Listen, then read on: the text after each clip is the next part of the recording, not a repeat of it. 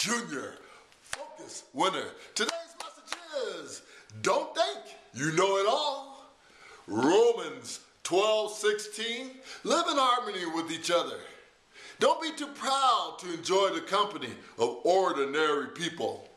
And don't think you know it all.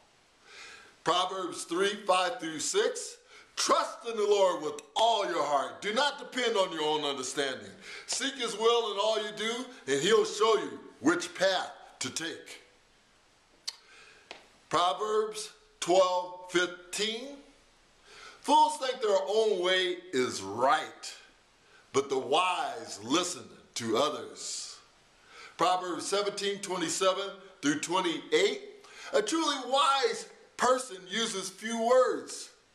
A person with understanding is even-tempered. Even fools are thought wise when they keep silent.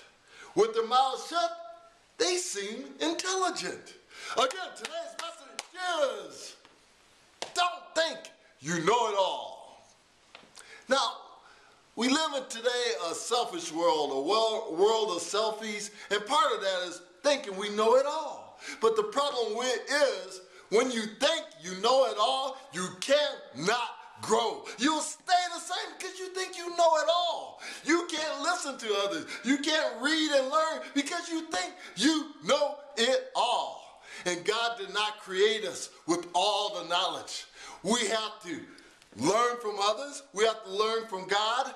We don't know it all. Only God knows it all. So when we think we know it all, we stunt our growth. We stay the same. But when we realize that we don't know it all, we depend on God for understanding. It's right in the scriptures. Don't think you know it all. Now, currently we have a person in the White House who thinks he knows it all, but he cannot grow. He cannot improve as long as he thinks he knows it all. We also have the father of a son in the NBA who thinks he knows it all, but he cannot grow, and he'll stunt the growth of his children if he thinks he knows it all. God knows it all. No one else knows it all. So don't think you know it all. Only God knows it all.